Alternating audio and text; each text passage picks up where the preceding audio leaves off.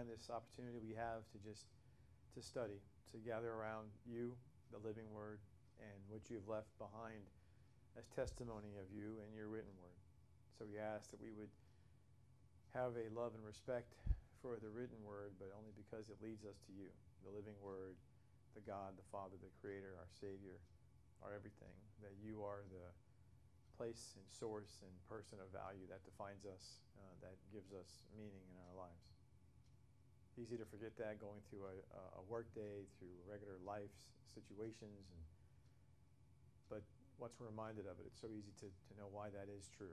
So we ask now more than ever that you would continue to be our counselor, our guide, our director, our shepherd, our high priest, our God, our Savior in this time, to answer these questions, to show us the insight of your word and what it means and states about you, and just to have us to be able to understand more and more of these things about your word and about you, so that help us to be true to ourselves, so we can be better in our relationships with each other, to show your love, to be the emissaries of you who are the God of love, that we would be your people, your servants, your children of love. So we thank you that you came with grace and truth, and we now ask for you to give us the grace and truth of your word and the answers to what we seek in knowing more about you. So Father, we lifted everything up, and we lean on you for all the answers and for all the insight and for everything that we are and become and we are and have been. We know it's all in your will. So we just thank you for everything, and we ask all this in Jesus, Yeshua's name, amen. All right, so today's Q&A, this is a Q&A, and we supposed to have it the first Friday of the month, but last Friday, just to be reality about that, is that two things happened. One, I didn't mention it, so wasn't time to get the questions in. And then secondly, it didn't work out good anyway, because I was bombarded with a short week. It was one of the toughest short weeks I've ever had, going back to work and taking down Christmas. We still have Christmas inside our house, like everywhere. But outside, it's all good. It's all down. So with that being said, good Lord has been good, and continue to have a fresh new start at the new year, and looking forward to what he's going to do this year. And people who, like myself and others, I know sometimes we get anxious and we think, when is this going to ever come to an end? When are we off this rat race, this rat wheel, this wheel of constant chasing? Just remember that every time the year comes and the year goes, it's one more opportunity to reflect and remember and recount the blessings of God that he's already bestowed on us. And it's another year for an opportunity to grow and change and forgive and restore and to reconcile and just to be better. So every time he delays, if you will, or gives us one more day, one more month, one more year, that's a good thing. It's not a frustrating thing. It's a good thing. It gives us one more opportunity for us and our loved ones to be better in a spot where we need to be from what he's called us to be and whatever the measure of grace and faith he gave us. So with that being said, we had 5 questions. 2 come from Brother Todd, 2 come from Sister Laney, and 1 comes from Sister Pam. In order of how I received them was Todd, then Laney, and then Pam. And that's how I always address them. There's no partiality here. I want to always make that clear. I just address them in the order in which I get them. And so with the reality of this being stated, Todd's asking about the thief on the cross and to elaborate on some things there, what happens to him and other matters, and we'll look at that. Luke 22, verses 24 to 30 talks about the apostles and the greatest and the least and judging the 12 tribes of Israel. And then Laney talks about Matthew and Luke, referring to the sparrows and the different mentionings of how that aligns. And then also in Timothy, the referencing to blasphemy and what that's speaking to. And Sister Pam talks about in John 10, the issue of the thief coming to steal, kill, and destroy, and what that's about. So those are the questions we have now. If there are others and I did not get those, and if I forgot something, then I apologize. God knows that's happened because, I'm not there sometimes. So if I did forget something, or if you have additional question, please, as I'm talking now, type that in, and we will be more than happy to address that as the Lord wills and as the Lord permits for us to do so. But I never want to shut you out or ever make you feel like it's too late. It's never too late. And unless we're no longer breathing or not on this planet, then it's never too late. So always ask me any question that you want. I won't have the answer all the time, but I'll do the best I can. All right, so Todd's question, thief on the cross. So with that being said, we need to turn to the passages that are referencing the thief on the cross. So I want to make sure that we turn to, I'm going to write these on the board here for you. So there's Matthew, and I put Matthew 27, 38, and 44. And then there's Mark 15.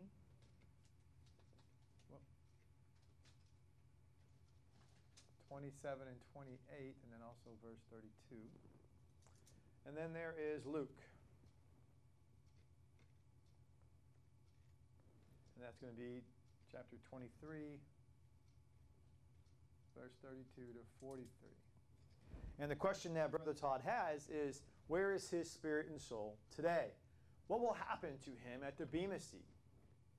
Day 7, will he be where? And does he have an experience in Gehenna or Hades or both or what or how, when? So the basic genre of this is, who is this? Not by name, of course, and you're asking from a spiritual state. Where is he, spiritually speaking, and a state of, where he's at. And then secondly, what happens to him because of that? And the first part of it is just the import of who is it, right? And that's going to help to unravel everything else. It's like what you pull at that thread, it kind of just, finds itself. So let's go again to Matthew 27, the first part of this. Matthew 27, and we will look at verse 38. In Matthew 27, verse 38, and he says, at the same time, 2 robbers, which, by the way, it's alluding, which is interesting. I love how husband and wife here, Todd and Pam, I don't think they collaborated this by any means, but I think it's interesting that Todd asked about a thief on a cross, and Pam asked about the thief who's going to steal, kill, and destroy. The thief, I'm going to give a little spoiler alert, the thief here that Pam talks about is a stealth mode thief, because that's the word that's used in the Greek language. It's a stealth mode type of thief, whereas the thief here is not describing the type of thief he is, other than just saying he's just a thief, he's a robber. He's one that just takes. So this type of thief is being described specifically as one who does it in stealth mode. Whereas here, a thief here, just he's mentioning that he is, that's why it translates itself into the word robber, or it says robbers. In some translations also later on, they're going to be called, well, not some passages later on, they're going to be called malefactors or criminals. So it's just a general term of the type of criminal they are, not so much how they do their activity. So John 10's about how it's done, versus here it's just what they do. They steal, okay? So they're thieves. So in Matthew, again, 27:38, at the same time, 2 robbers were crucified with him, one at his right hand and the other at his left. And of course, I mentioned on the board also verse 44, because in verse 44 it says, those robbers also who were crucified with him reproached him. As in, they reviled him. They actually, as it says here, so when they reproached him,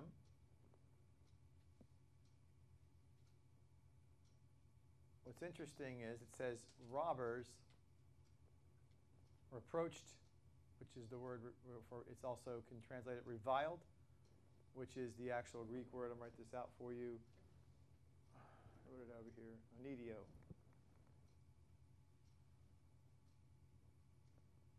All right? So that's in Matthew.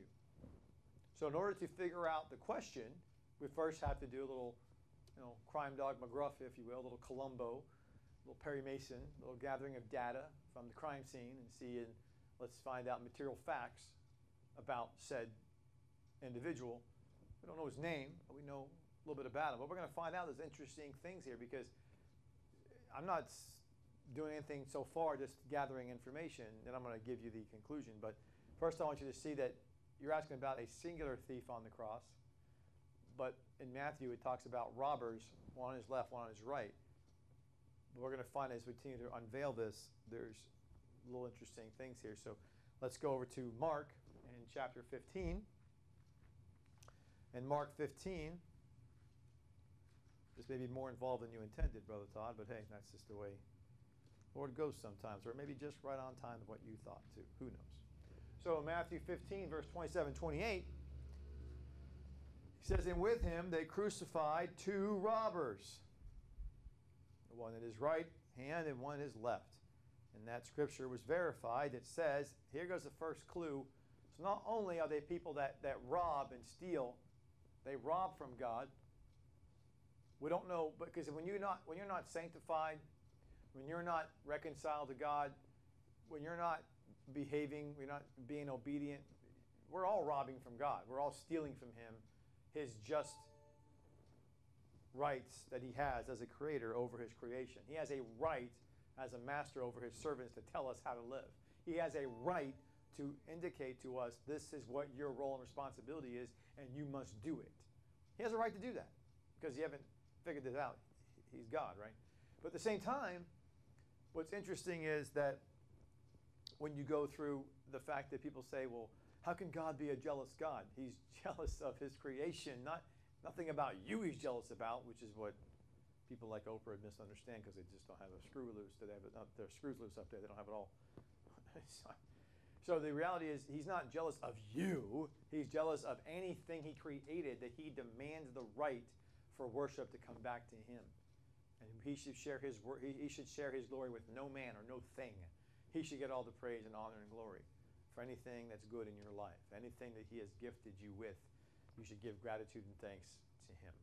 It's pretty clear, pretty good. You don't say, well, I want to thank the Lord God, but if it wasn't for my dad, if he didn't do ba-da-da-da-da-da, I would never have been. No. If it wasn't for the Lord using my dad, if it wasn't for the Lord using my mom, if it wasn't for the Lord using my friend, my sister, my brother, my whatever, my child, son, daughter, granddaughter, grandson, whoever it is, the point is you don't put the emphasis, because even though you may say that and don't think much of it, the less you say things the wrong way, the less you'll fall into that sinful trap of taking pride or not referencing things correctly will then lead your mind to remembering things incorrectly. So when you continue to reference things correctly, thank you, Lord, for your work in so-and-so's life that helped me to be in a better so-and-so place. Then you need to continue to say that because in your mind mentally, you'll remember it correctly, which is how God finds praise and glory to his name, because you're remembering that he is the impetus behind every good and gracious thing in your life. Everything comes in and through him in your life. Whether it's he uses an animal or a person or a thing or a circumstance or even, God forbid, an illness or a bad situation or abuse. He'll use anything to bring about blessings in your life. And so you got to give thanks and praise to God for that. So here in Mark, it says that they were lawbreakers. Well, the word for lawbreakers is anomia. So you got lawbreaker is anomia. And nomia means no, and a means no, excuse me. And nomia means law.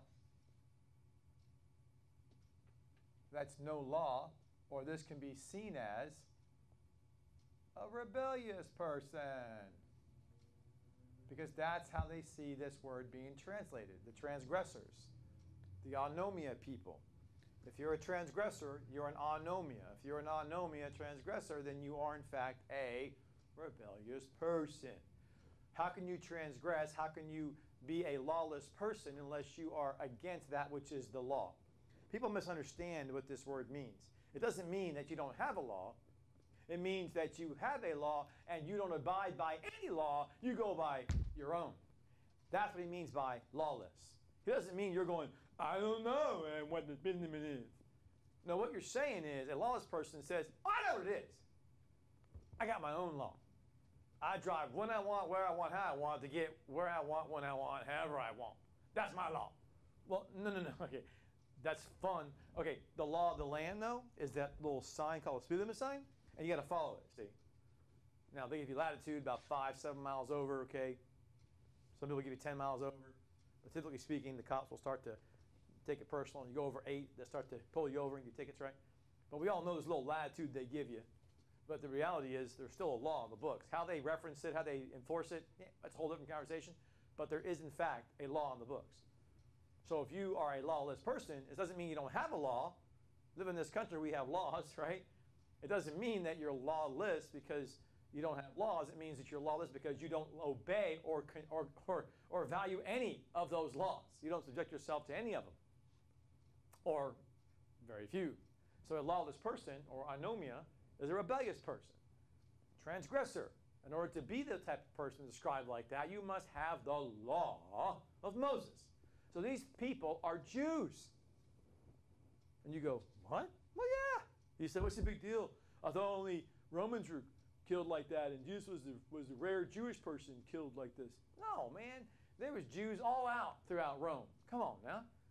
The Roman Empire, I should say. And that's all throughout the Roman Empire. And there was dominantly, of course, in Jerusalem and Israel. They were there. So, of course, that there was constantly uprisings. And remember the Zealots? Remember, Judas was influenced by that mindset. It isn't easy when you have a domineering, exploitative people over you that have the right and authority and power to do what they want. Eventually, it's going to get to you, and you may act out. And so, therefore, you don't care about their laws. I'm defending those who are lawless. To say, you know, I'm going to do my own thing. You justify your so-called acts of God by doing things blatantly against the government that gets you killed. You leave your wife and kids, you know, fatherless and widows. Not good. Yes?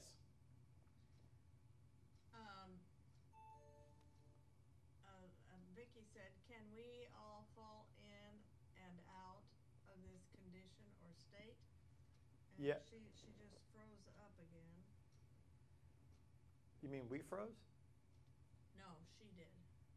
Oh, sorry. And Lainey said, is that why the words are different on the Greek side between Matthew and Mark? Well, Mark is giving you a specific fulfillment. He's numbered with the lawbreakers, whereas Matthew didn't go into the prophetic fulfillment. That's the reason. So it's just a different reference, remember? Matthew. For robber? Yeah, robber is, because Matthew's whole emphasis is on the king. He's emphasizing the kingship of Jesus.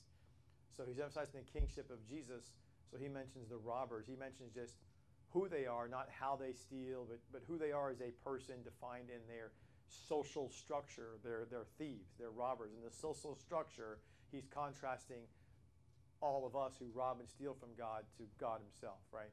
He wants us to see we're the servant to the master. We're the subordinate to the power almighty God.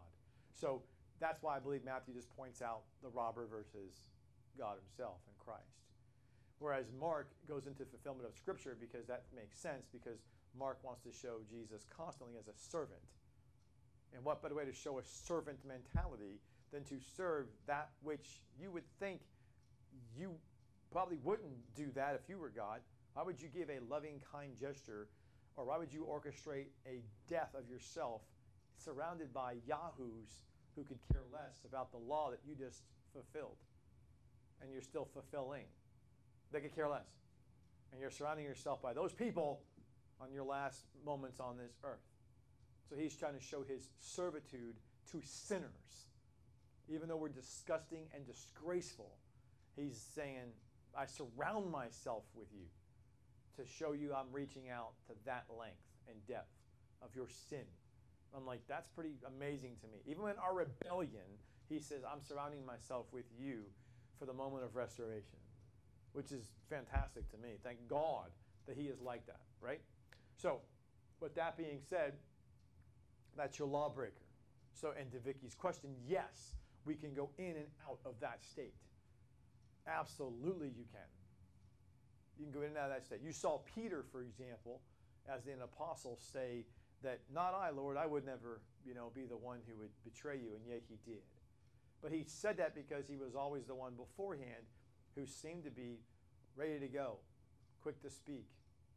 He was the face and voice of Christianity, for crying out loud, and the book of Acts for a good 12 years. And yet, earlier at the cross, he was the one who betrayed our Lord 3 times. Now, he didn't hand them over like Judas did, but Judas was possessed by Satan. Judas would argue, hey, Peter, you weren't possessed by Satan. He just sifted you like wheat. He came into me, Jack. And Peter might say, well, yeah, but you actually sold Jesus out trying to twist his hand. True, but you were the one who was arrogant enough to say you would never do anything wrong. I never said that. I never said I wouldn't do it. I knew I was going to do it. You're the one who said you weren't even true to yourself. At least I was true to myself. I knew I wanted to force his hand. So there could be a conversation there, I'm sure, going on that one could say from both sides of that fence. But the point of it being, it doesn't matter who you are as an apostle. You can bastardize Judas or praise Peter. The point is, we're in all those guys.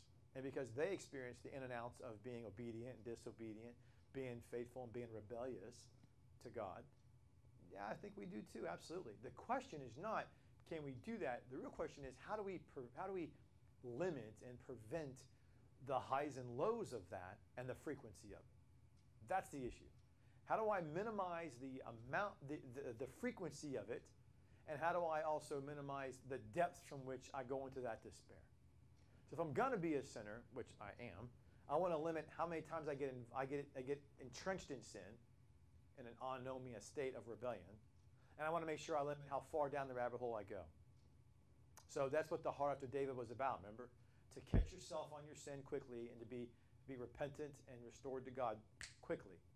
And before that, the reason you could do that is because God calls sin what it is, which means you quickly stop yourself. So you don't have the highs and lows, nor do you have the frequency of it because you call it what it is.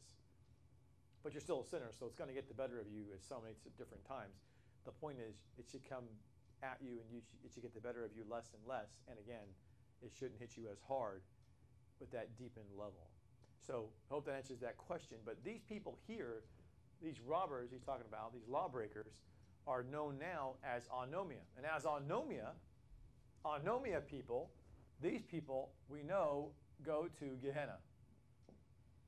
So answering Todd's question, where is his spirit and soul today? I haven't got there yet. What's going to happen to him? No. He's going to go to Gehenna in the future. Because that's where anomia, rebellious people go. That's where lawbreakers go. That's where folks who have the law and didn't obey it go. And they did have the law, didn't obey it.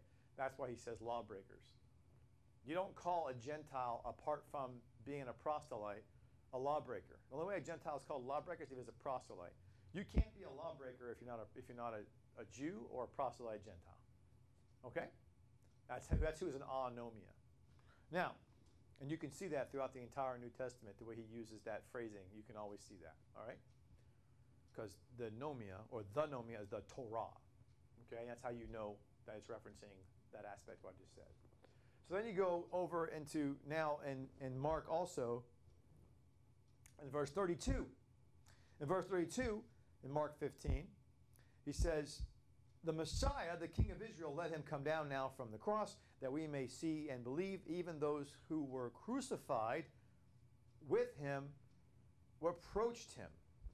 And that word reproached again is the same word here, which is to revile him. So Matthew tells you that they reproached and reviled him, but then Mark adds one more piece to it and says, well, okay, they were robbers, but then Luke tells you that they were constituted, because they're robbers, as anomia people. They were constituted as not robbers because of they were in a bad situation and they needed some necessity, like back in the French days, where that's where that phrase came from, let them eat cake, when Marie Antoinette was a self-absorbed jerk, and people were starving in the streets, and they broke windows to get food, for crying out loud, bread to live, because they were starving the people. So they go crash, and they take the bread, and you're a thief. You're like, 'cause I'm hungry, man.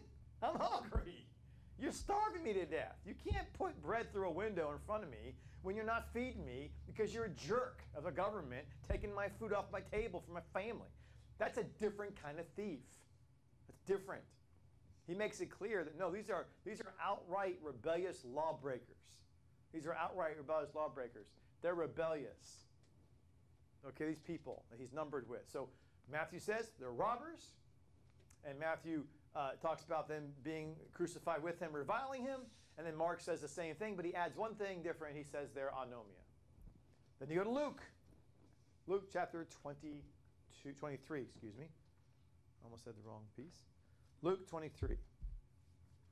Luke 23, and he says in verse 32 to 43, I'm not going to read all of this, but highlights are verse 32. Now 2 others who were criminals were also led with him to be put to death. All right. Then he goes into Verse 33, and they came to the place which they call the skull. They were nailed, they nailed him to the cross, and the criminals, and they're called criminals. In the left side of your margin, it says malefactors. So now, the robber is the type of criminal they are, but now Luke gives them a even more general term. He says criminal. So they're criminals who are robbers who reviled him. But Mark says, to be specific, criminals who are robbers who are unknown. The reason they're criminals that are robbers is because their core issue is they're anomia. They're rebellious. And because you're rebellious, you become a criminal. And because you become a criminal, you choose what kind of criminal you want to be. They're robbers. They're thieves. Okay?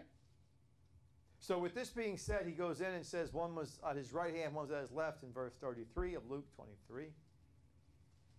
And then later on, he says over into verse 39 is where it gets interesting through verse 41.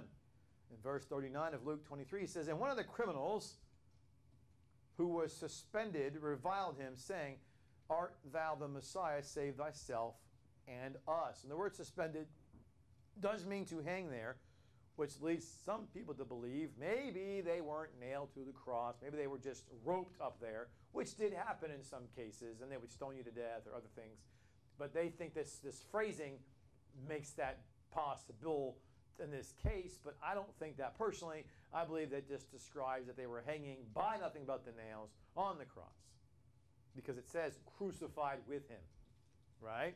You can't be crucified with him if you're not nailed to a cross, my friend. That's what crucifixion means. Not roped up there, nailed to it, okay? Verse 40, but the other answering rebuked him, saying, dost thou not even fear God, since thou art under the same sentence? Interesting, because Matthew and Mark said the robbers reproached and reviled. But then Luke says, it says there was one on his left, one on his right, back in verse 33, but then in verse 40, it says, and the other, and look at the word other in verse 40, left side of your margin, in Luke 23, and it says, answering the heterox. That means different from. Different from. And because Luke uses the word criminals, I'm going to put something out there. There could be a fourth person here. So, because here's why I'm saying that. Because that's the person you're talking about, Todd, the thief on the cross. That becomes the issue, right? You're talking about Luke itself is where your question lies. Because this guy says, when everybody says the thief on the cross, they mean the guy. They don't mean the guys who reviled him and said, yo, you're supposed to be the son of God? Do something, man. No, not those guys. Not those yahoos. When you say the thief, you mean the guy that says, no, y'all need to stop. We all deserve to be here, but not this man. Not him. And he says, remember me when you come into your kingdom, right? So in verse 40, that's my paraphrase. In verse 40, the scripture says it this way. In verse 39, first the one criminal reviles him and says, aren't you the Messiah? Save yourself and us. Verse 40, but the other, the heterox, answering the other what? The heterox, the different from him criminal, which means Luke says he's a criminal, but he was a heterox, which means he was different from.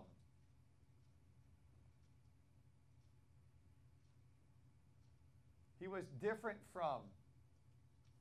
Now, many would argue, does it mean different from as in he wasn't a hard-hearted robber? He was a penitent robber? Or does it mean he's a different kind of criminal? I would contend that if he was trying to tell us he's a different kind of robber, why didn't Matthew and Mark make that delineation? Why didn't Matthew and Mark say they both reviled him? Why is that?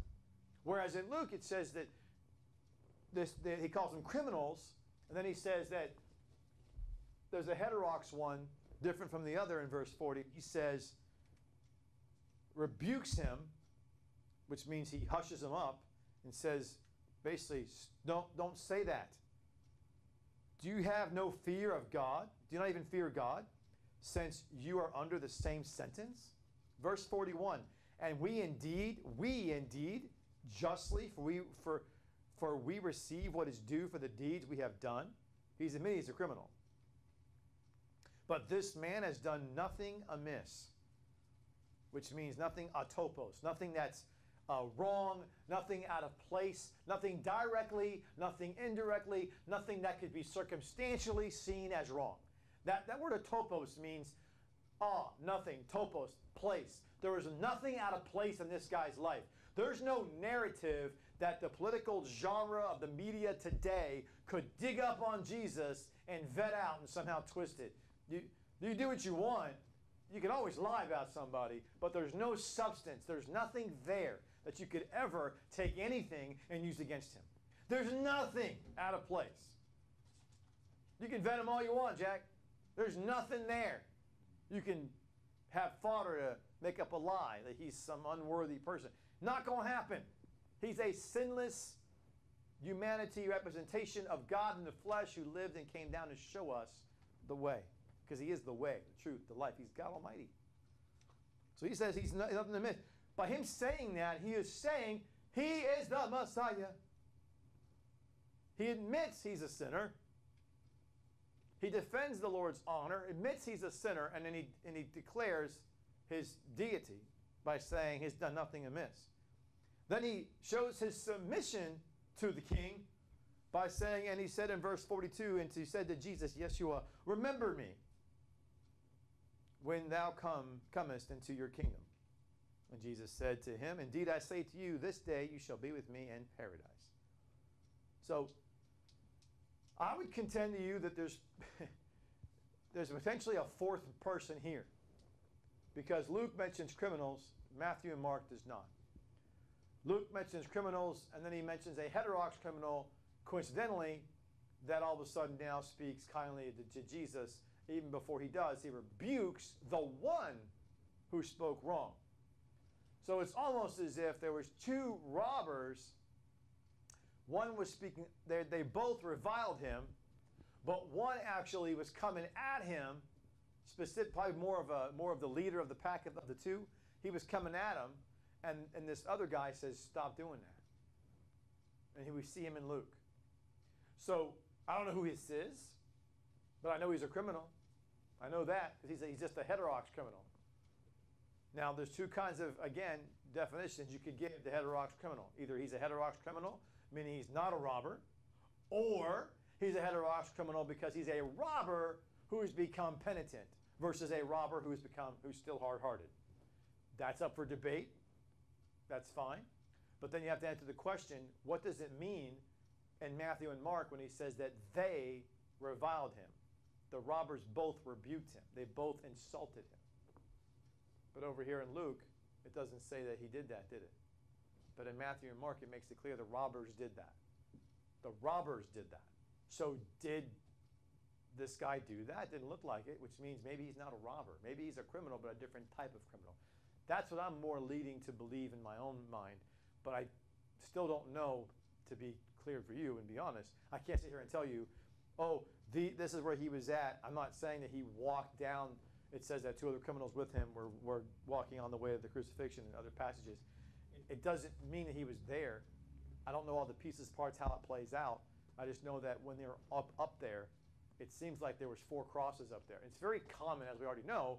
We already know the common tradition is there's 3. There's Jesus and 2 other guys. So it isn't far-fetched to have one more.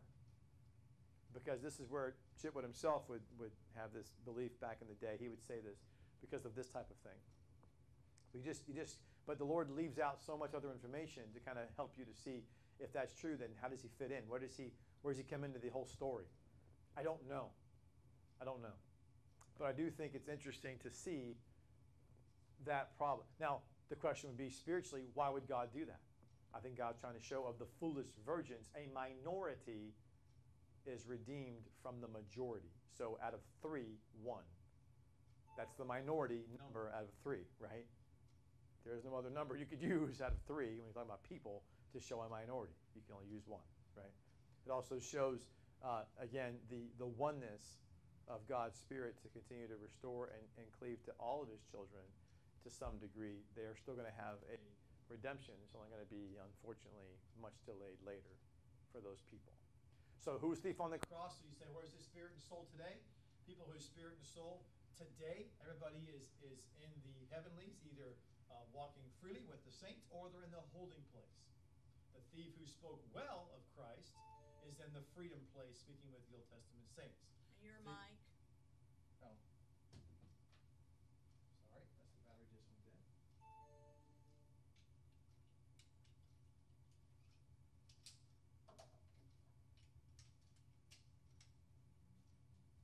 Okay, so. And Todd said missed everything you said. Missed everything I said about what, babe? Probably, I don't know. Well, when did he say? He just now typed it. What's that? He just now typed it. He said the last 15 seconds. Oh, 15 seconds. Okay. And Pam said, weren't there crosses all along the roadway to display all of the criminals being killed for the viewing of the populace? Absolutely. So there could have been somebody already there who was earlier crucified, and that could be, they joined him later because that was the spectacle at the time in the city. Very common practice. So that could be easily the case. So, right. Yeah, absolutely. So, but I can't definitively say that other than putting together pieces from the Bible to historical, and then, you got to kind of, but there's nothing definitive in the scripture itself. So I'm always open to tell you that. What I was saying before, though, when I got my mic went dead, I apologize for the battery going dead. We're talking about how the thief on the cross issue is, so you have people on the cross that, again, there's robbers there that we know for certain Matthew and Mark describes these criminals as robbers. But Luke just calls them a criminal. And he says it's a heterodox criminal that says basically to the other man, don't do that, and he defends him, meaning Christ, and admits he's a sinner, and basically declares his deity by saying he's done nothing amiss, nothing out of place, and then says, remember me, come into your kingdom. So he's basically showing a submission to a subordinate role. So the thief on the cross, who was the one who lauded Jesus, that's the one who will be in the free place in heaven, where he's roaming freely to talk with the camp of the saints of the Old Testament folks, the apostles. They're having a lot of koinonia fellowship, tight-knit fellowship, and they're fellowshipping. Well, there's the place where you have the have-nots, which is the place that's the holding place in heaven where captivity is held captive. That was brought out of Hades already because it's empty down in Hades. There's nobody there, right? So right now, the spirit and soul of anybody who was like that thief, who was living in an obedient state, whether it was at the last-ditched effort or through all of life, you're all at the current time of right now in heaven, they're in the have section. They're in the obedience section because they made right with God. He's not deliberating their just rewards yet about, oh, you just had your last bit of your life that way, whereas Moses, let's face it, he had a long life, but he had this one thing he has to correct and come back, versus Paul and the rest of them.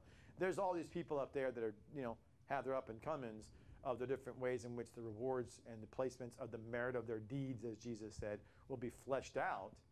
But in a general sense, there's those who are in the obedience circle and those in the disobedience circle, okay? And those in the obedience circle are the ones he gives gifts to men. And those gifts are the freedom they have now to fellowship and enjoy the pleasantries of that piece of heaven, not his throne room, but that piece of heaven he calls paradise. And then there's the captivity held captive, where he stays as the execution of judgment unto the Son himself, who will not execute judgment until he comes back. And so they know they're the have-nots, but they're on the outside looking in. And that's where the other thieves are at, which are the robbers who are rebellious, who are destined for Gehenna, but in the meantime, that's where they are. So again, today where they at is not the same as what they will be later on, but I wanted to make sure we went through the scriptures. So Todd, that's the long answer. That was a very involved question, probably more than you realize, more than I thought it was going to be, but I had to go through that. So did I answer your question satisfactorily, yes or no?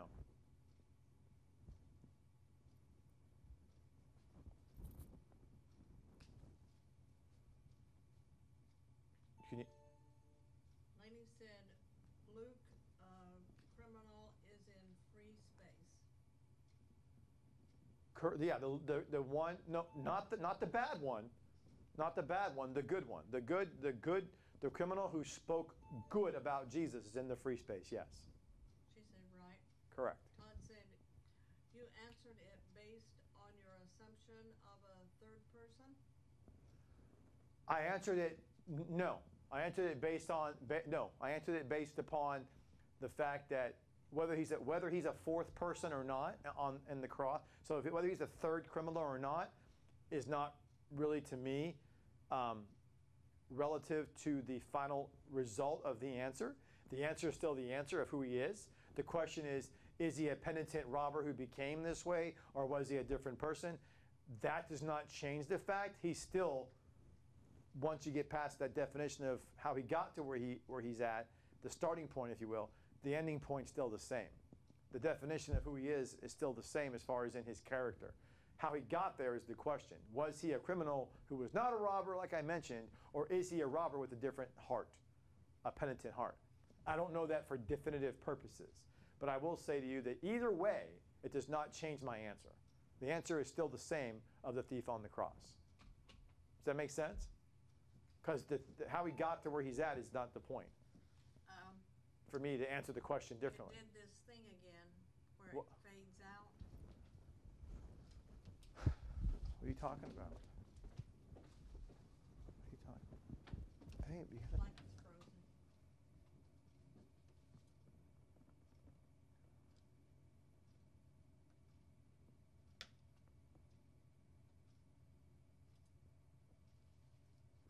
when did it do that? Just did it.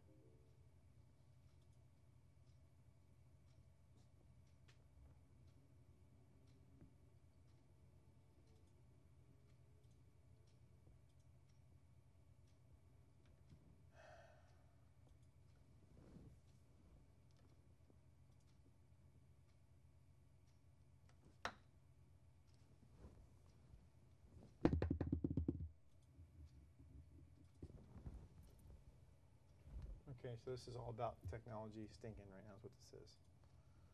It's so ignorant. This is so dumb. It should never happen. This should never, ever happen. I know.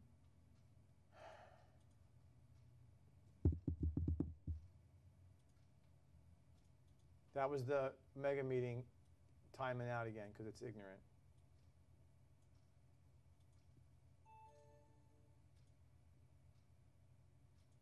Okay, that's what that was. That was mega meeting timing out in a big way, as you can see. My apologies. That's what that was, and I'm sorry. So that's what this is. So that's why we got the YouTube for. So you can go back on YouTube or on the website. That's what we got it for. So that's what that is. So people watching us on YouTube are probably going, what's this, you know? So when this happens, that's why we have that, thank God, but it's just a pain. I do apologize. So again, what I was saying to you is that, to Brother Todd's question, that I answered the question assuming he's a third person. No, I answered the question on the basis of whether he is a third person or whether he is a penitent robber is not my emphasis at all. The emphasis is I wanted to bring out he could be either one, but irrespective to that, the truth is still the truth is still the truth, and where his spirit and soul is and where he will end up in the next life. Okay? That's what I'm saying. So I'm just bringing forth to you the idea that he could be one of two identities of people. But who he is in his character and his moral fiber of what was exposed to us is still the same. All right? So now, did I answer your question satisfactorily, Brother Todd? Yes or no? Please answer the question to Jesus saying, today you will be with me in paradise. It is only based on that in the moment he was saved. He went into paradise because Jesus went down into the pleasant part of Hades. Remember, paradise was the Abraham's bosom. So what was in paradise was the foreshadow of what would be in heaven, because he took paradise to heaven. Paradise represents the place of the obedient ones and where they would have their abode until judgment would come. So when he says you'll be with me in paradise, he means you won't go to the fiery side of Hades underneath. You will be at the fiery side, you'll be at the paradise place above, because you ended your life with an obedience of acknowledgement, of humbleness, of contriteness, of worshiping me, of declaring who I am in your life. And so because of that, you'll be with me in paradise, which is the Abraham's bosom, the obedient side of Hades, which he will then take to heaven, which he already did back in the day. He said agreed. So is now the, did I answer your question satisfactorily, yes or no?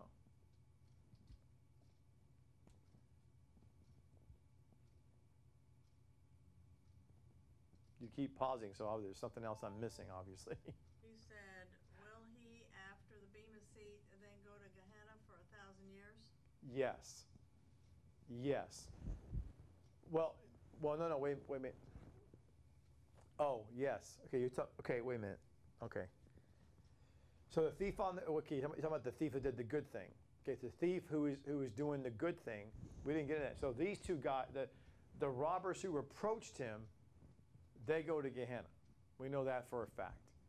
The thief who repented and made right with God, no, he does not go to Gehenna. No. No. So whether or not you think there's a third person, or you think one of the robbers became penitent, either way, that person, because of his heart of acknowledgement and of penitence and of acknowledgement and embracing of Christ, he does not go to Gehenna. That's a state.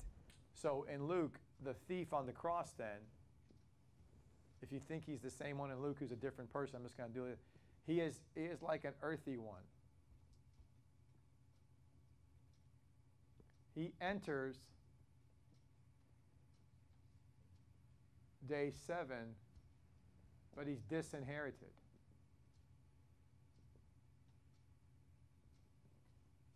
He has no fruits. He has no fruits to have produced. So he is going to enter as an earthy one in day 7, but he'll be disinherited.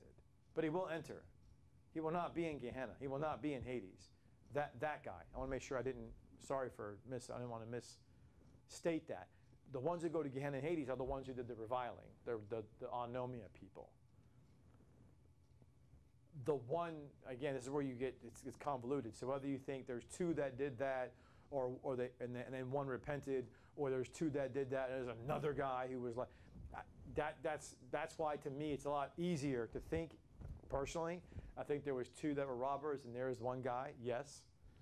But if you think there was 2 robbers and one became penitent, whatever, then the one who became penitent, therefore becomes an earthy one, because he's no longer in a rebellious state when he died.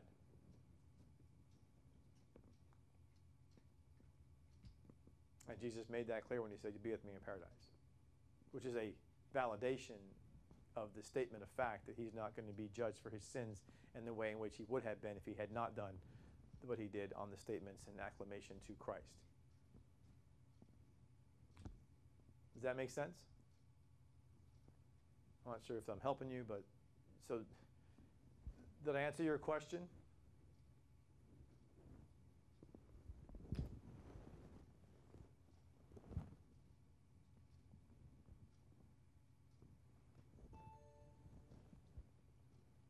Vicky said, so he lives on earth 1,000 years and is judged again at great white throne? That is correct.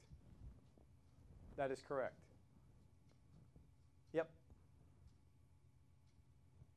But since it's Brother Todd's question, he has to be the one that signs off. We can't, you got to sign off and tell me that I answered your question, yes or no. I can't. He said, yes, I am confused, I guess, on my doctrine I've learned over the last 12 years. Oh. Okay.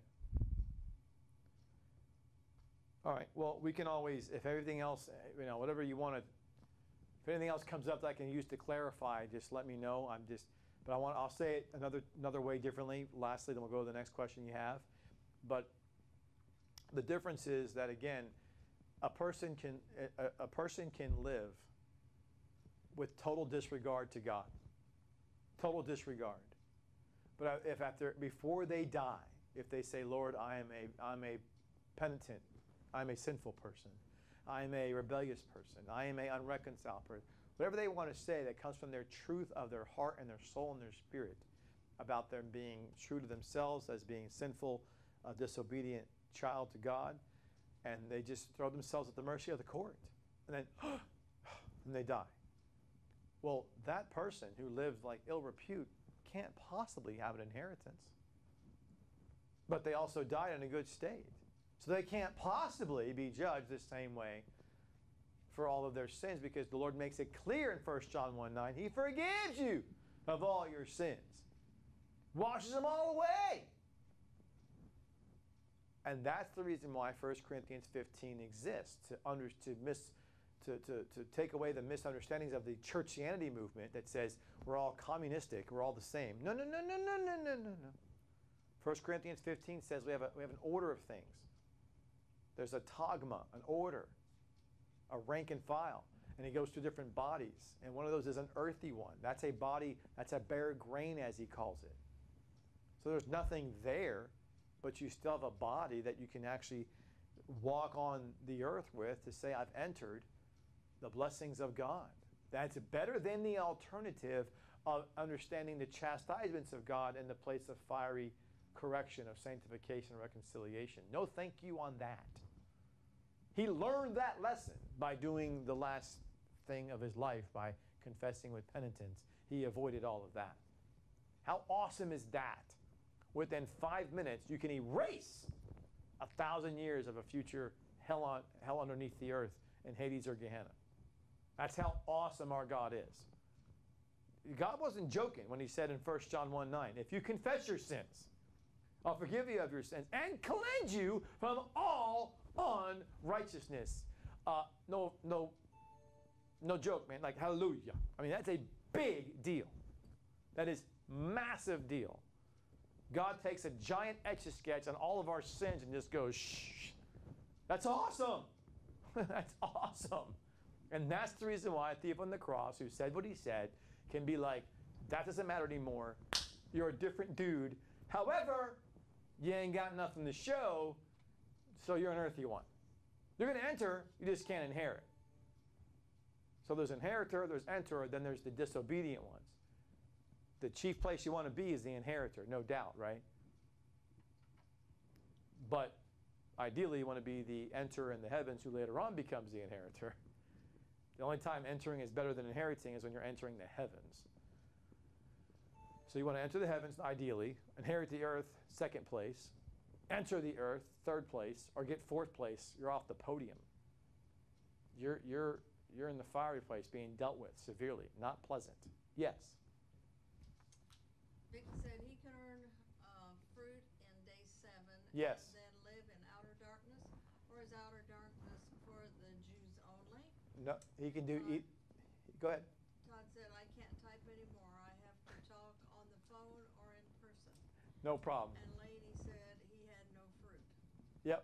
But yeah, he can earn more fruit in day 7, and he can therefore ascend up the spiritual rung and to an inheritance. That's what the great white throne's about. The end of day 7, to distinguish he who has done that to move up, or he could be cast out to the other side and have his portion in the lake of fire, or like you mentioned before, the Jews in the outer darkness are not the only ones. There's 2 groups of people in outer darkness. It's the Jews from day 7, and it's the people from the heavenlies who are cast out, as in the foolish virgins. So you are semi-correct. So in outer darkness, there's 2 kinds of people. There's the people from the heavenlies that are cast out, and there's the Jews on earth who didn't make it in. But nobody on the earth who was here goes to outer darkness, because they either A, go to the portion of the lake of fire for day 8, or they B, ascend up to an airship level on the earth. But they don't go to outer darkness. If they were already here, they got to go up or they go down. They don't stay the same. Yes? Todd said, so how does a fruitless person not get taught in Gehenna?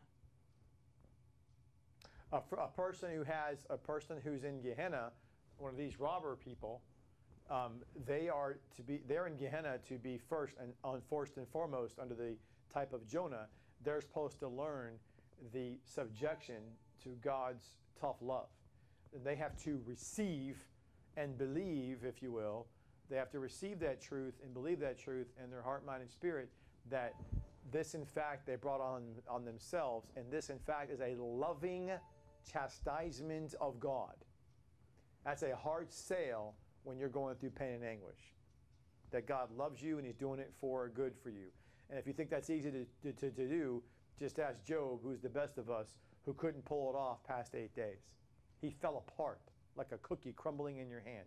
So that's the passage for people in Ghana to bear forth fruit. They have to first and foremost receive that this is their undoing, and they have to believe this is God's love through tough circumstances of pain and anguish, that He must scourge and purge out of them this sin to help them to be better. And when they have that penitent mindset, then they will be ascended to the earth, to which at certain moments, like Jonah was, be restored to an earth to then do the things to produce the fruit, because now they're around the people that are sowing that fruit.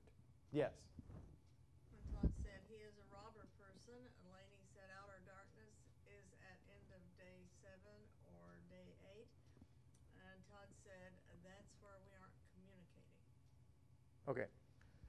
Outer darkness is in day 8. Outer darkness is always day 8, day 8, day 8, day 8. It's only day 8. So never put outer darkness in day 7. It's only day 8. She said right. So now, Brother Todd's point about if he's a robber, again, remember, this is where you're getting confused. That's why I prefer to think of the thief on the cross as a third person. Okay, I'm going to define him 2 different ways. If he's a third person, then he's the criminal who is not a robber.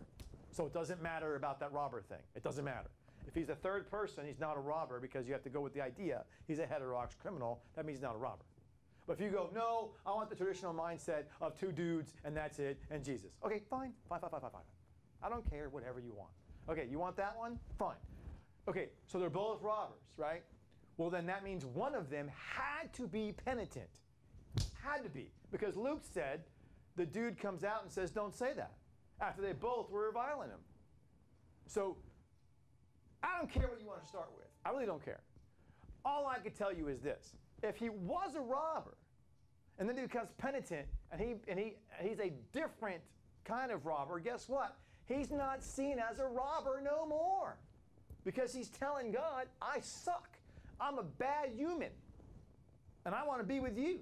And he's like, you know what? That's a good thing, to be with me.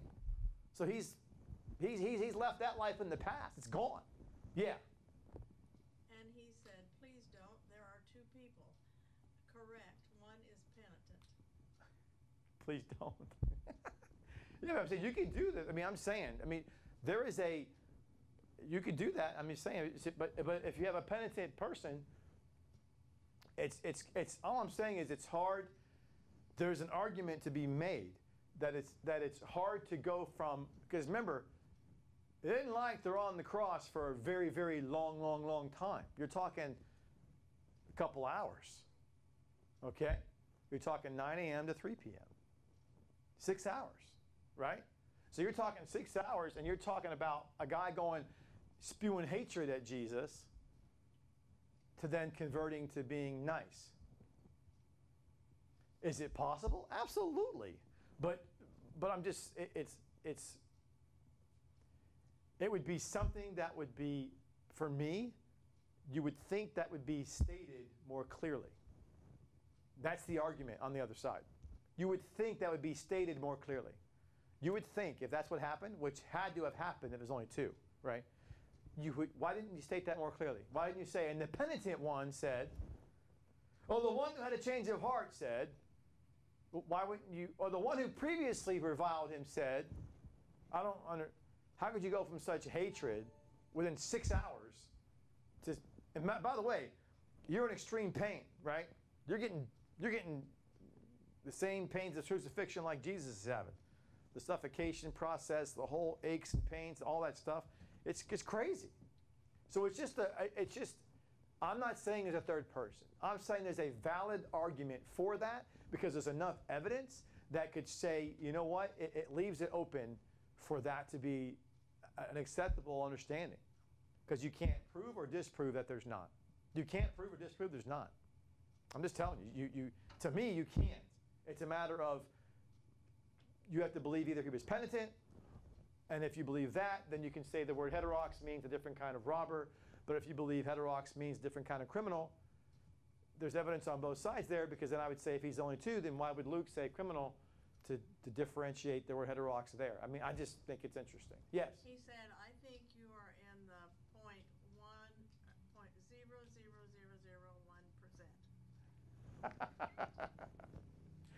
Okay. Okay. I'm just letting you know that I think, I may be, but I think it's just interesting how I think there's, as a teacher of the Bible, my job is not to sit here and tell you my belief system. My job is to tell you what's there. And I'm telling you what's there is you have to acknowledge if there's two people and someone says to you, hey, Matthew and Mark said they both reviled him. If Luke is trying to tell me that one of those guys changed his mind, why is it not recorded? And your answer is what? Why is it not recorded? That's kind of a big deal. I'm just saying. Just saying. Why is it not recorded? And you say, because God didn't want it there. Why? Why? Okay, I digress. How about this question? How about, there's only two people, right?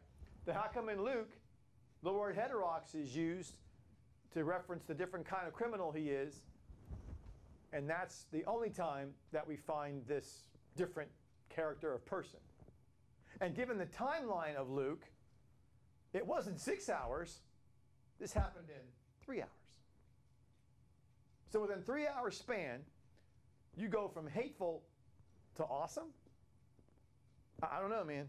It's just a hard thing. It's a hard thing to really kind of grasp. Like you're saying, wow, that timeline was really quick. Because think about this. I'll read it to you again. When he says, can you save, in verse, let me see here. In verse 36 of Luke 23, they came and offered him vinegar, right? So go back to Mark. Go back to Mark in 15. Let me show you. In Mark 15, when he says, oh, hello.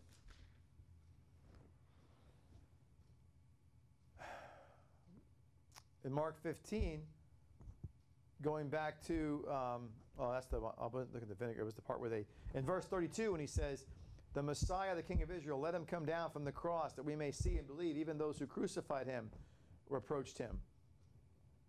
So they are deriding him in verse 31. The scribes and Pharisees are by saying, he saved others. Can he save himself? And then there's them saying, and even those who were crucified with him reproached him.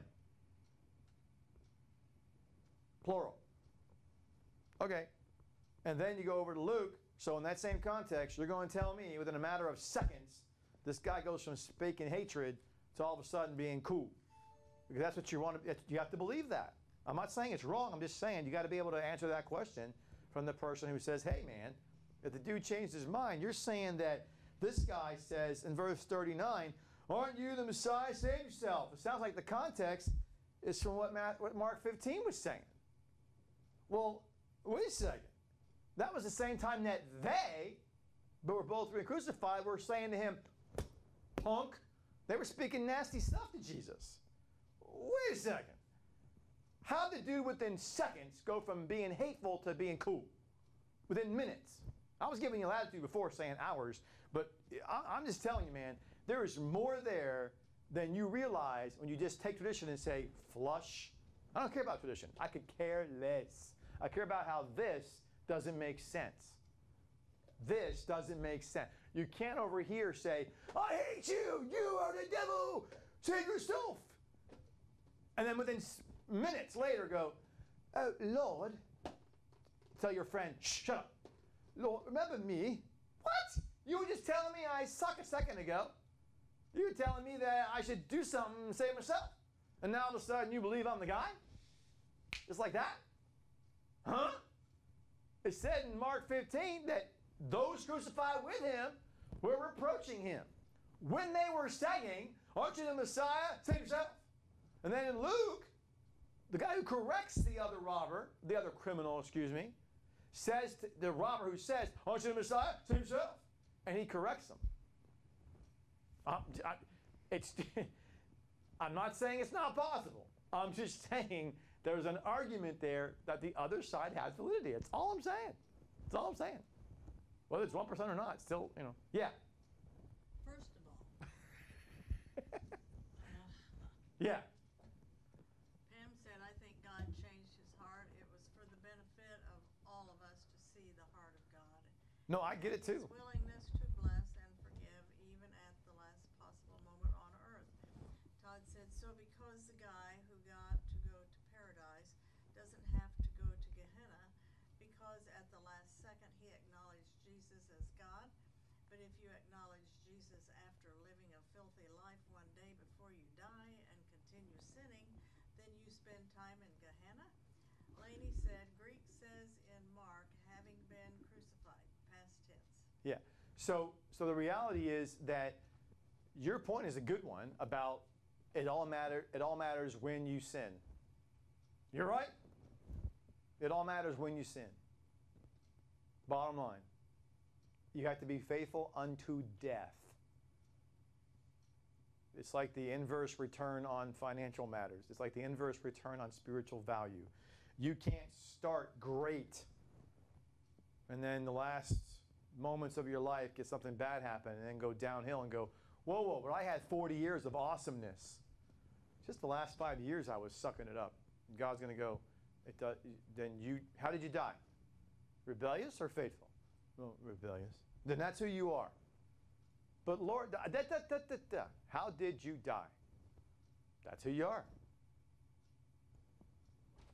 Now, the scary part is your level of consequence and or benefit is based upon what you were called to be. So if I am called to be a higher responsibility, then I fall down later on, well, how I end up is how I end up. That's how I'm going to be dealt with.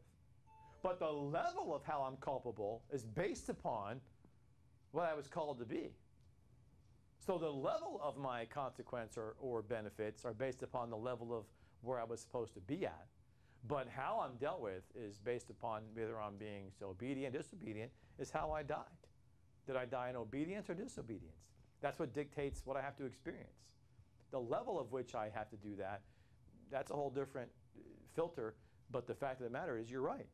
It sounds crazy. You can live all this great life or live this horrible, evil life, and at the end just say, I'm sorry about that, like they said Ted Bundy did, by the way.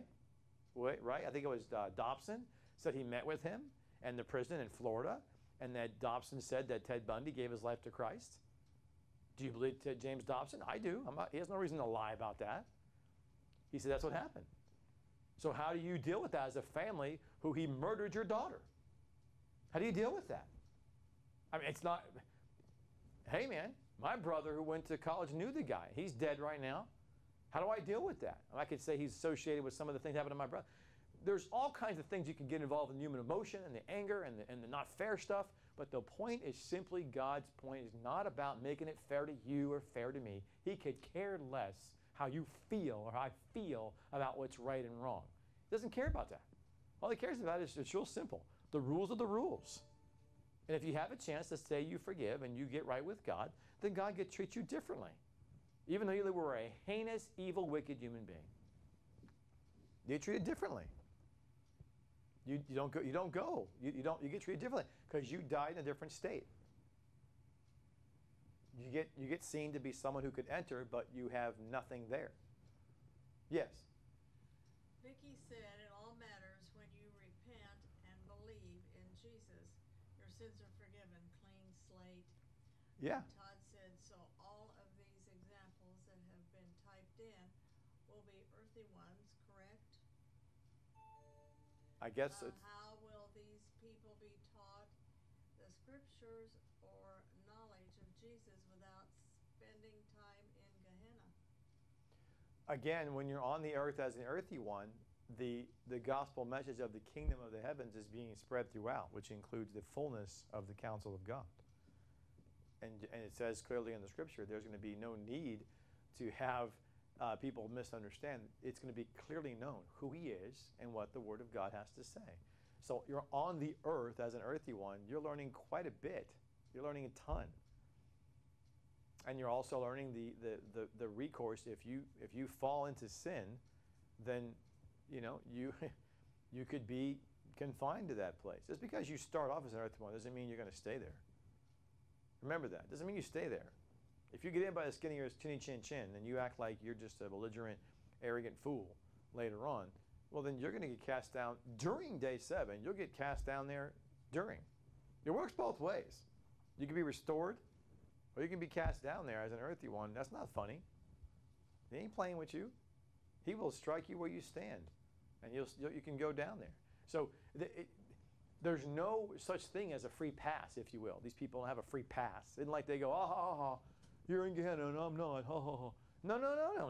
They can't tell their fellow criminal buddies, hey, my last breath, I ended right, you didn't.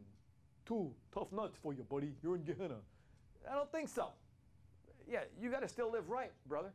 When you're on the earth as an earthy one, you better start living right. You just can't be belligerent like that and arrogant and self-absorbed. He'll deal with you harshly. And you too will go down, join your friends.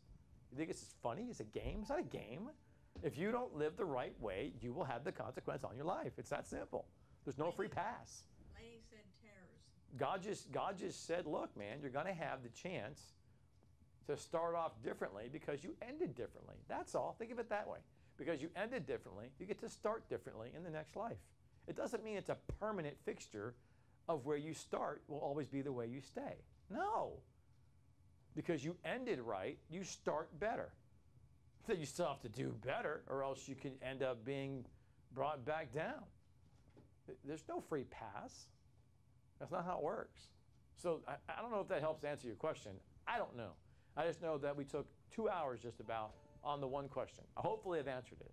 I don't know if I did or not. He said yes. Okay. I'm sorry about all that. That's a lot of rabbit trails. Good gracious sakes. All right. So then we got Luke 22, verses 24 to 30. And that's your next question you asked. Luke 22. Luke 22, verses 24 to 30. And he said, and there was also a contention among them, which of them should be the greatest, which should be thought the greatest.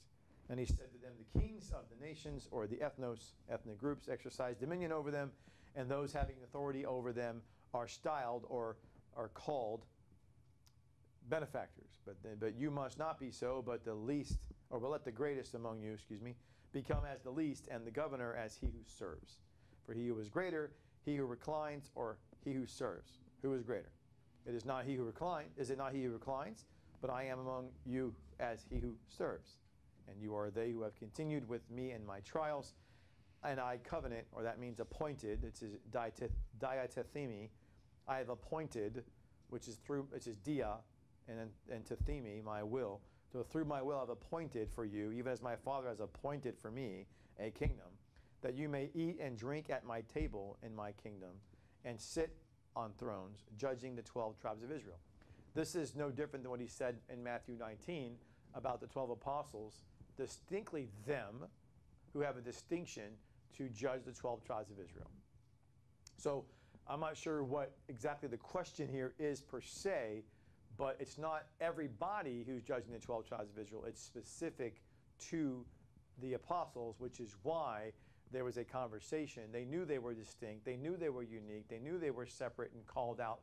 They were actually called out of the called already. Israel was already called to God. They were called out from that. And those called out from that group of 12 were Peter, James, and John. So there was already three callings there. There was the calling of Israel, the called out of the 12.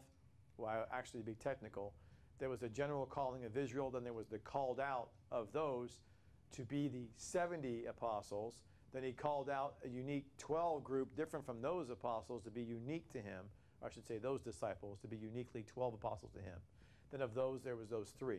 So they already saw this uniqueness of division that God was doing. So they were trying to figure out, how does all this order of things play out in the next life? Yes? Todd said if you could comment on verse 30. That you may eat and drink at my table in my kingdom, and sit on the thrones judging the 12 tribes of Israel. So when you say eat and drink at my table, so in my kingdom, he is talking about and the fact that in the heavenlies, in day 8, He's going to have Israel will be on the earth, and the New Jerusalem will be sitting on the earth, and they will have, the theocracy over all the peoples. And then you're going to have, of course, in the New Jerusalem, you're going to have the marriage feast, the consummation of the bride. He's referring to amongst the bride, which we haven't talked about this in a long time. This is that friend, if you will.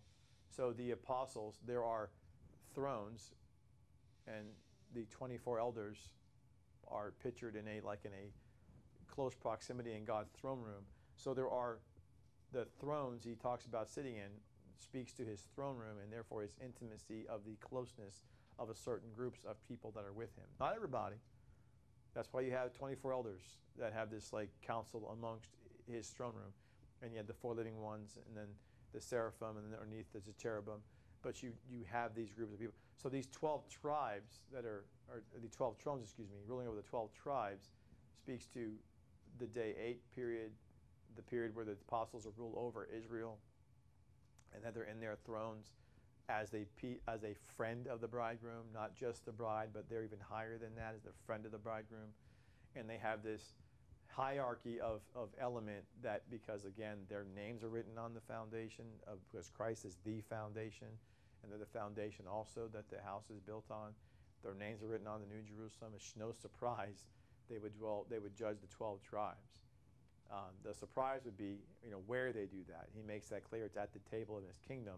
Speaking of the Diapnon marriage feast, that they're in a special place of uniqueness at that table, which is why he talked about reclining and serving and so forth. He's talking about in the end state of it all. After they enter and when they inherit, they in turn will then be over uniquely from those who entered, and those who inherit, they'll be the bride. Then from the bride, there'll be even those who are the friend of the bridegroom, and that's them.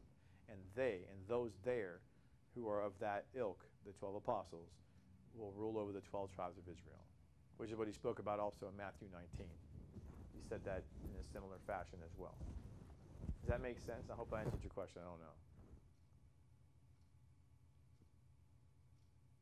Did I answer your question? I'm not sure. He said yes.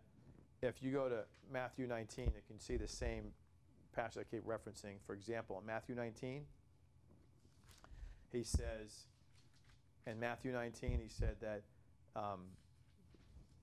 and Jesus said to them, "Indeed, I say to you that in the palingenesia," which says renovation, but it's palingenesia, which is a new birth, when the Son of Man shall sit on the throne of his glory, day 8, you, my followers, shall also sit on 12 thrones, including the 12 tribes of Israel, judging the 12 tribes of Israel.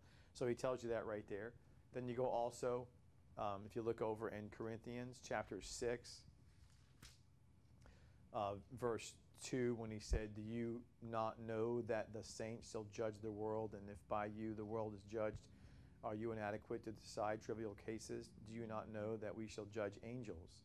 Why not then these things pertaining to this life?" But up in verse 2, left side of your margin, first line, epi upon, or by, it says epi upon, and it's epi, which is, ice is into epi upon the saints, ton agion, or not know you that oi agioi, which oi is always those saints there. So amongst the ton agion, there's those saints there. So he's pointing out within the group of ton agion, there's a distinct group of saints. So people always say, we're going to judge the world and judge angels. Not everybody. Amongst a group of already select people, there'll be a group out of that does the judging. So God's not inconsistent at all. He's pointing out in Corinthians what he already told you in Matthew, and he told you in Luke, that of all those who enter the heavens and then therefore inherit as the bride, only the apostles have 12 thrones to sit on. If there was more people to judge Israel, where's the other thrones at? Why would it make sense to have more than 12 thrones when there's 12 tribes and God's consistent on 12 being governmental completion? That makes no sense to me. But hey, if you want to believe there's 85,000 thrones or 85 million, have fun with that. But that's not really in here. So he speaks to the fact that there is a distinction issue there of a uniqueness of the apostles, which aligns itself perfectly later on with 1 Corinthians 6 when he says the oi agioi, speaking of those saints amongst the saints who are already uniquely in the heavenlies, these people will then judge. Okay, now, so this right here again speaks to, I'm going to put unique and distinct office of the 12 apostles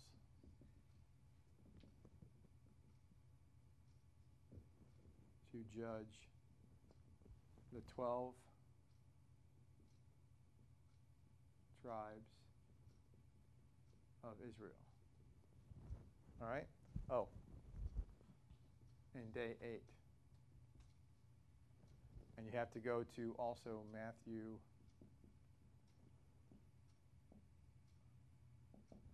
19, and I talked about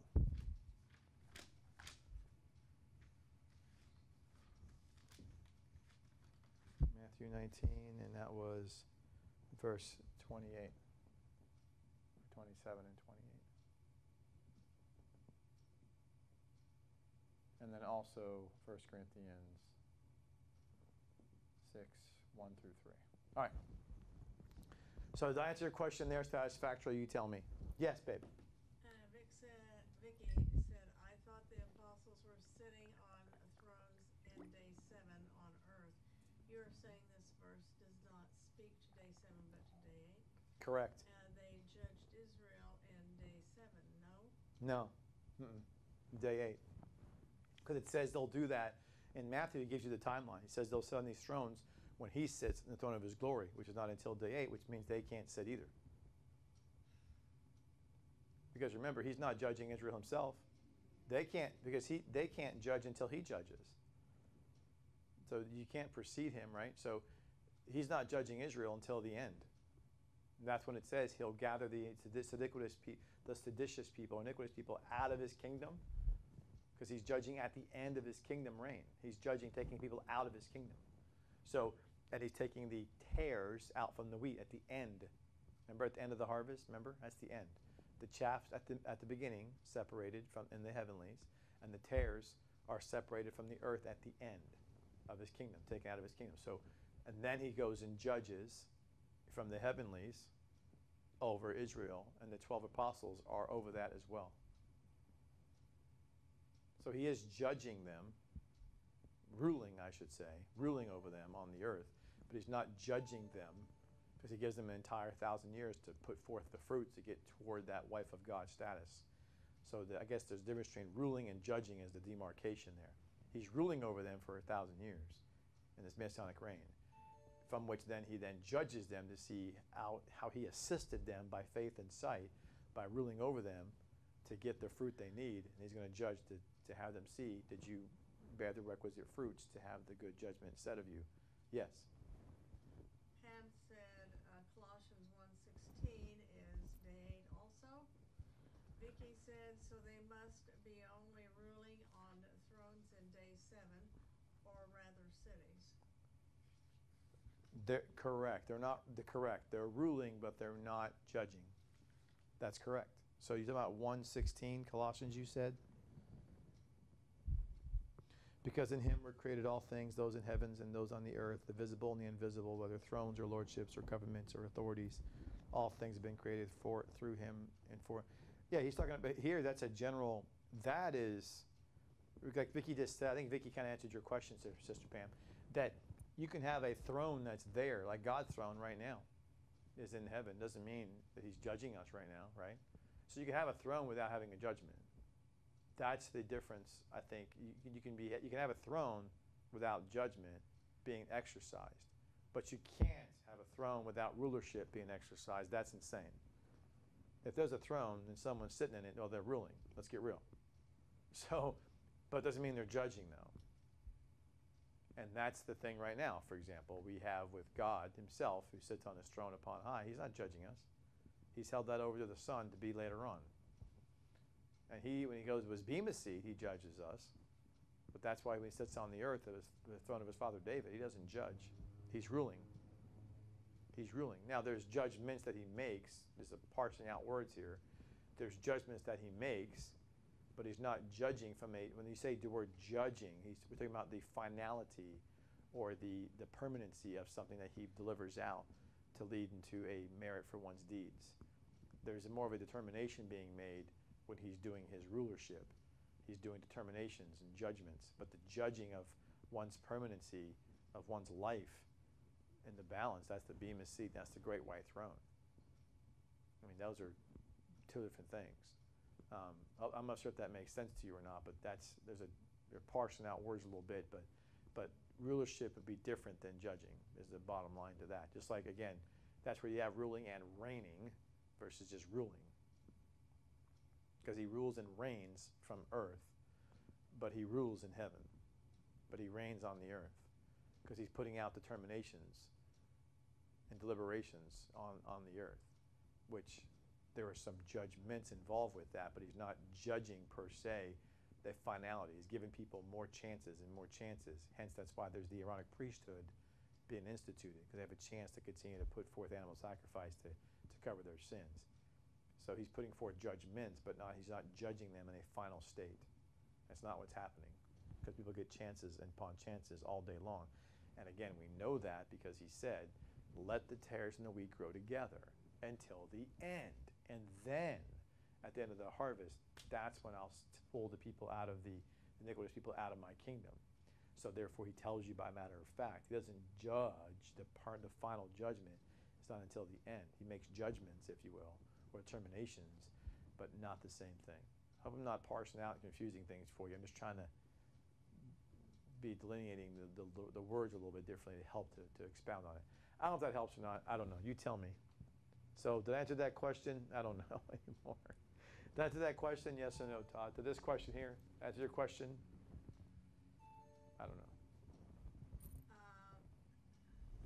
Vicky said, so where do we judge the angels and in what day? Todd said, ask Pam and Vicky. Day 8. Judge the angels in day 8.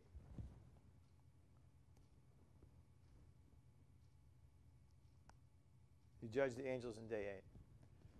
But so Pam and Vicky, does that answer the question? Todd asked me to ask you. Did I answer this? Vicky said okay.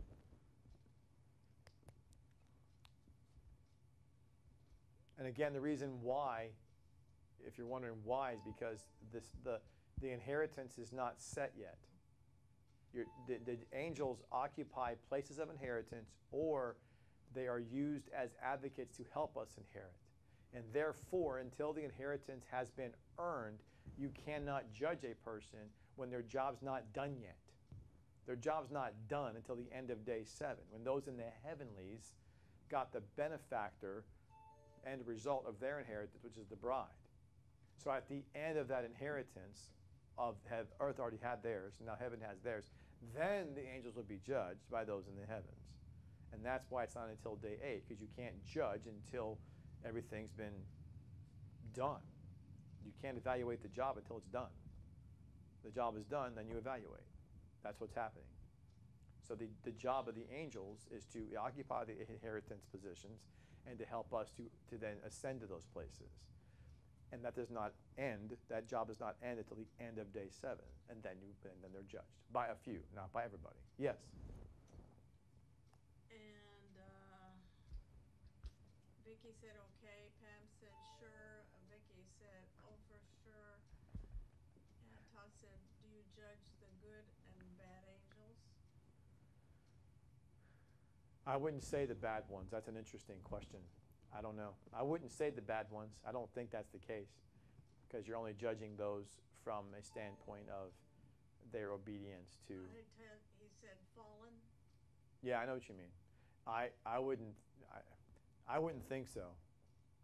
I wouldn't think so. And the reason I say that is because when Michael the Archangel said, for the body of Moses, let the Lord rebuke you, I mean, he makes it pretty clear that the evil demonic side of the realm has a different authority relationship to God. That I think he does that.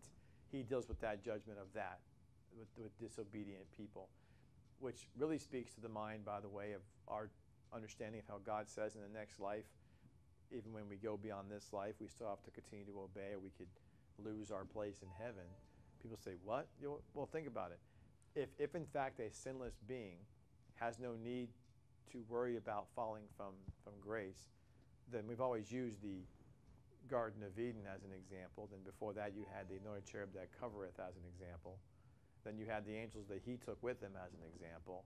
So we have the anointed cherub that covereth, we have the angelic host in heaven, that both of them who are sinless fell. We have Adam and Eve with no sin inside them, got involved in sin because of sin temptation from without. But then you have this other allusion in the New Testament when it says you're judging angels. Why would you judge an angel if in fact there's nothing they could ever do that's ever wrong or incomplete or inefficient or insufficient? Why would you judge them if the grade's going to be A, then why are you judging them then? That's just an exercise in futility. God judges us because there's a different outcome for each of the merit of our deeds, right? So he's giving you a huge hint there. Different angels have different merits of their deeds. Hello. So if that's the case, then hello, why wouldn't you in the same heavenly realm during day 7 have not had that experience? Which is why those who understood that and ascended are the ones who do the judging of the angels, because they acutely are aware of what it is on both sides of the fence. Sinful, sinless, how to deal with obedience to God. And that's why they're uniquely qualified to tell the angels this is what was expected. Yes? Todd said, how do we judge the good angels? Aren't they so much better than me, who are continually doing God's will? And that's why, and I'm not saying you're going to judge the angels or I'm going to judge them. I'm not saying that. I'm saying there's a unique group of people. There's a unique group of people amongst those who inherit the heavenlies as the bride.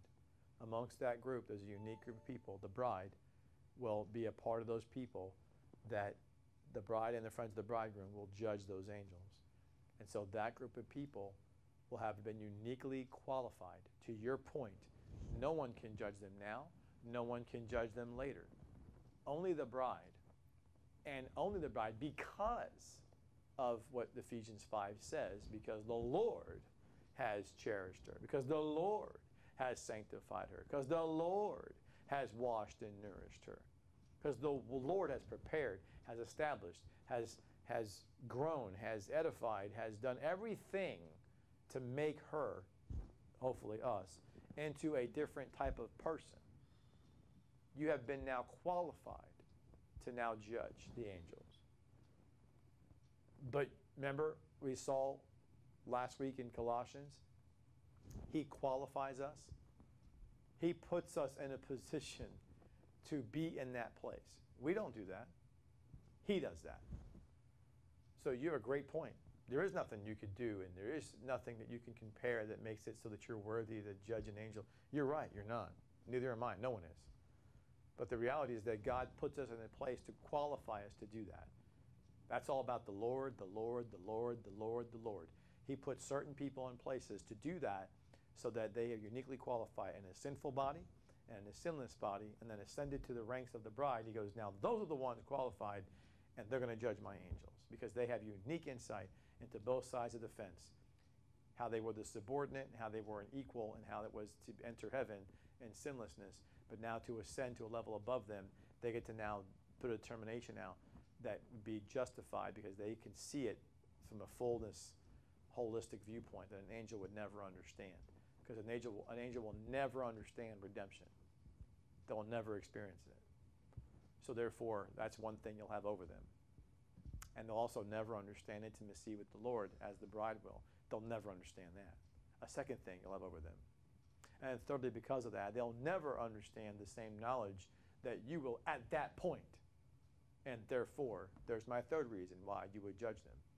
Because of your ability to experience what they can never experience, your ability to ascend to an intimate level that they can never ascend to, and because of it, your ability to know the Lord God Creator better than they ever could.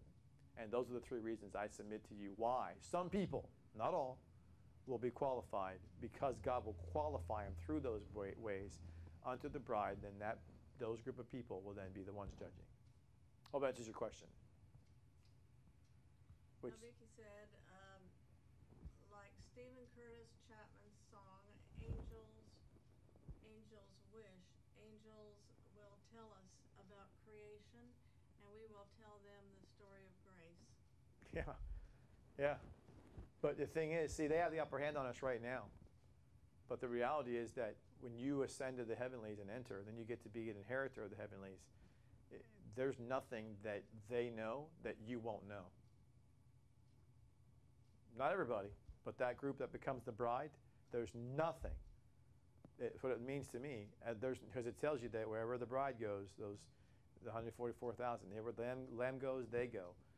That's not said about the angels. That's not said about them. They don't have that intimate closeness with the Lord as these faithful ones do.